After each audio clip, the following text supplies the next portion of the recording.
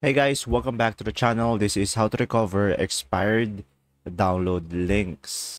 So guys, if you ever encounter that issue, first thing that you will do is of course go to share with me, and from here you should be able to see the file that is being shared with you. And if you cannot download a specific file, just simply go ahead and right click on it guys, and just simply make a copy. And after that, once you have make a copy, just simply click on here, show file location. And as you can see, we have a copy now to our drive. So now just simply click on new over here and create a folder. And after that, just simply go ahead and go for the name of your folder. So let's say I'm going to go for test. And now what you will do is just simply move the copy file into the folder that you just have created.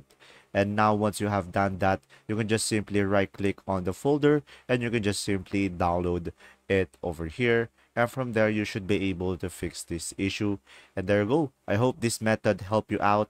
And thanks for watching, guys. See ya.